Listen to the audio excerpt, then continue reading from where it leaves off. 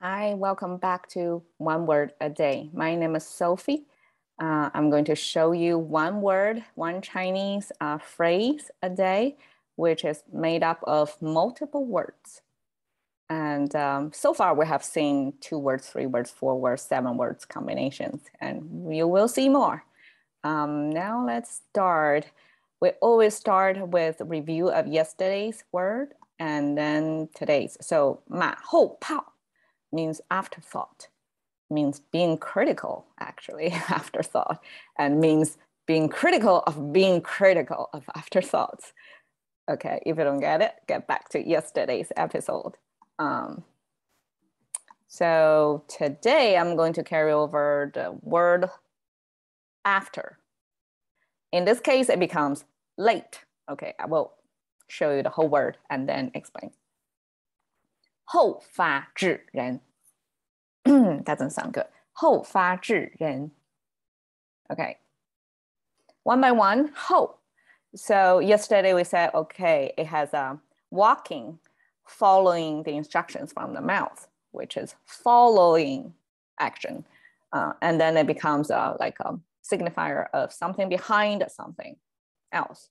And in this case, in this context, 后发制人, it means the late, not the first one, but the second one. If you're the second one, you're after the first. So that's the meaning. 发, okay, 发 means actually release of the arrow. So if you have done archery, which I had the fortunate to do, like you pull your bow, right? And then you release the arrow. And that's the original meaning of 发. It means something shoot out. And in this context, it simply means make a move. It doesn't really mean, you're shooting the arrow out. But it is, coming from this. 制. Okay, this word is a little bit complicated and hard to explain, but you here can know on the right side with these 2 vertical lines, and with the second vertical line longer with a hook at the end. That is a signifier of something like a weapon or chopping knife. So in this case, it means to stop, to contain, to suppress. So, I just put what I thought is the best matching English concept, one word in here. So suppress. So late, move, suppress the 人. Super simple, 2 strokes, one long one, and kind of in this shape, right? When we write that, the top portion here, it comes from the left stroke. So you make this long curved line first, and then you join this in this with the right stroke like that. And that simply means person, human, with 2-leg standing thing. Sorry, it's a super simplified stick figure without a head or arm. It's just torso, 2 legs, and that's person. And in this case, it's opponent, like your opposite person. So obviously this is talking about a situation in combat, right? So your opponent make a move, you make a response to that move in reaction to the first mover. So you make the second move, but somehow you can contain or stop or suppress your enemy. So that's the full meaning. And I couldn't find a good matching concept to this, description of your almost like a battlefield combat strategy. And I don't know much about martial art either. So not really helpful, but I find, okay, we have first mover advantage, right? This is actually a late mover advantage because you already have information input. Somebody already make a move and you can make the judgment of what's the best move in response to that person's move. And I find the best picture and the best martial artist I can find, Bruce Lee, in his video seeing here. It's kind of illustrate that moment of in a comeback situation, your opponent, do this, and then his hand is kind of suppress it, pushing it down, and then he has his fist raised on the other hand too. So that's the concept of like you make your better move after you see what you're because once your opponent position himself in a certain move against you, he's already laid himself out there.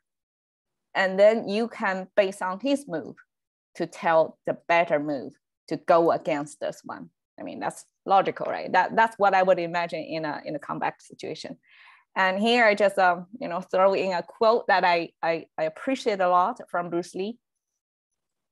And this is like a commentary on the contemporary life that we're having, that oftentimes is so easy.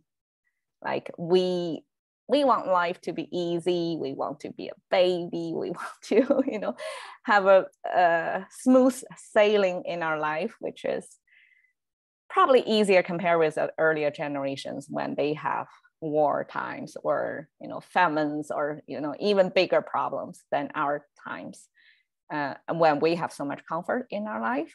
But Bruce Lee probably foresee this coming, that in our generation, in the later generation, life are much easier in terms of, comfort and, food supply. We don't really need to worry much about that. But because humans, like in human development, that you just get stronger because you have a strong enemy. You can only go like one step further than your opposing force, right? So if it is low, easy task, you don't really have the opportunity to improve. So he is saying here is, my reading is like, don't even pray for make it easy for yourself, because probably he foresee this, and also as a warning, like life is going to be hard. It's not going to be smooth sailing all through your life. For sure, some point in your life, something, heavy is going to happen. And instead of praying that you're not going to encounter anything turbulence in your life, which is like the chances of that is super, super low. Don't even pray for that. Get ready, build your strength. So when it does come, you are not going to get crushed. Or even if you get crushed, you have the courage or the endurance to get back up. So that's his teaching. And I even if in a comfortable life of 2021, pandemic is bad for a lot of people, I understand it, but still compared with the previous generations, our life are relatively comfortable. And I find it still illuminating for me, for my generation. I don't want to speak on behalf of anybody else, but at least for me, it resonates with me. Like I don't want just comfort. I don't want comfort. I want to be strong. I want to build myself up. And difficulties, challenges, hardships are welcome.